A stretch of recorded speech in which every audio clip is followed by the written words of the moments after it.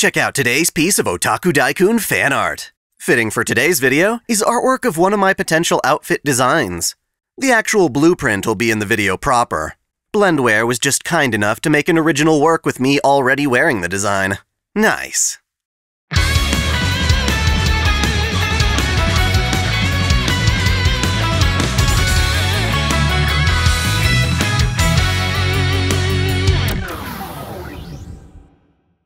Welcome back to OtakuDaiKun. Last month, I announced a contest whereby you, my viewers, could design my new look in order to spice up my pretty basic t-shirt outfit. It's finally time to go over the entries and provide you all with the chance to vote on your favorite. The winner from your votes will have their design made into an actual Vroid outfit that I'll wear in addition to my current one. Some of these designs are simple enough that I might just make them by myself, but for the more complex ones, I hope to commission a Vroid artist, ideally somebody like Argama Witch. I think it's pretty exciting, and if this video does well, I may even open things up to a dai-chan contest too. Anyway, there are 15 entries I'm going to comment on and showcase for you. Each one will be assigned a letter of the alphabet, and as soon as you're done watching this video, you'll be able to go into my channel's community tab to vote in the preliminaries. YouTube only lets me make polls up to 5 entries, so you'll find 3 polls. Go ahead and vote for your favorite in all 3 of them, and I'll follow that up by putting the 3 winners of that into a final poll to decide the true winner. I can't stress enough how I want as many participants to vote as possible. Don't put it off, or you might miss your chance. Lastly, I want to mention that when you do go to vote, don't necessarily go by the most polished drawings. Consider the idea more than its immediate execution. The end product will be polished regardless. For instance, designs without texture or shading will have them in the finished product. With that out of the way, let's move on to our first entry. Entry A comes from Mert 23762957. It's like a cyber dye. An open hoodie vest with a triangular pattern on the shirt and pants. Obviously, the side view will have symmetrical pants and shoes. Then we have what looks like headphones? I could be wrong though. Overall, it looks pretty fashionable. Entry B is from Shaffit, or Shaff IT. It follows a similar aesthetic and color scheme as the last, but is much more complex. Underneath, there's a button-up shirt and a loose tie, baggy pants with large pockets, and dangling belts. There's a full-on hooded jacket with stylish, kinda edgy decals. The text on the arm says dai-kun in katakana, while on the back it says the same thing, only in kanji. Those shoes are badass!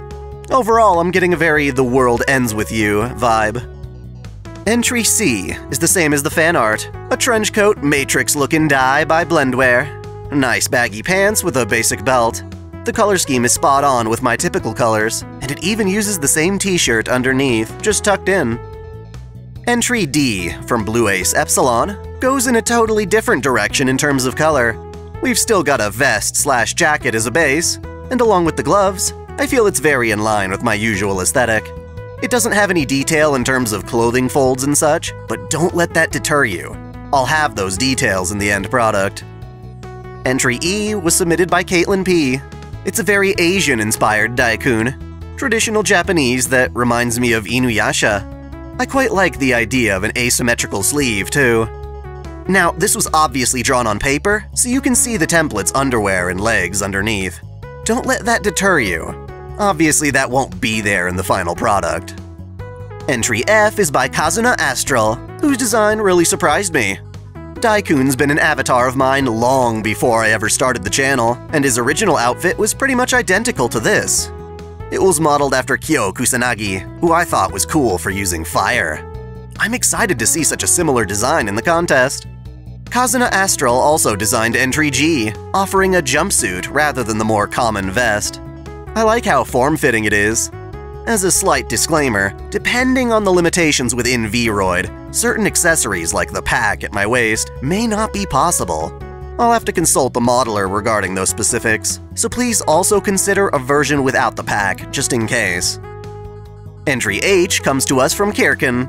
As you can see, it's Fate Lore Scholar dye, though it's giving me some vibes of Kirito from Sword Art Online. Some elements feel futuristic, others like a pirate, creating this very interesting aesthetic. There's supposed to be a book at my waist that says Fate lore, but again, that detail may not be possible to implement. Please consider it without the book as well. In a very similar vein, we have Entry I by Kitsune Fire 01. It also screams Professor Dai, but with a more elegant, scholarly feel. Reminds me a bit of Negima, really. This version of Dai feels like he'll be late to a tea party. When I announced the contest, I specifically mentioned that the original glasses and hair were off-limits. As such, I may opt to go with my previous glasses, rather than the ones here if it wins. Kitsune Fire also made Entry J, which is the gender-bent equivalent of dai-chan swimsuit. For full disclosure, dai-chan swimsuit is just a cosplay of Yume Ren's bikini from FGO. Overall, this is a badass male equivalent. As this is a swimsuit, I may have to find more reasons to justify wearing it in videos. Who am I kidding? That won't stop me! Entry K comes from Mira Maxwell. It's another long jacket with a cool off-angle belt. What stands out to me is the fluffy collar, reminiscent of Squall from Final Fantasy VIII. Heck, this entire design screams Squall, though I feel it's original for implementing the command spells. One for the hand, and a large one for the coat. Entry L was made by Retrograde RG. It's a design emulating Arthur from Fate Prototype, which is cool because I once cosplayed the guy. I made the armor and everything. While I don't expect to be fighting anyone in my videos, it doesn't hurt to be prepared. As usual, I've got to disclaim that the book at my side might have to be omitted. Again, just keep it in mind when voting. Going back to the fancier side of things, Entry M by Sharzine Lalibazri reminds me a lot of Moriarty. It's quite the sophisticated look for a pervy otaku like me. I like the tassels on the vest, as well as the fine swirl patterns. Entry N is by Starlight98X. Right off the bat, I'm getting vibes from the trails of RPGs, or perhaps even Full Metal Alchemist. It's clean and official, like a uniform. It definitely feels like something a mage would wear. Those boots are incredible too. It makes me wonder how many steps it would take to put them on or take them off. Once they are on though, they be stylin'. The final entry in this contest, Entry O, comes to us from Zacharias.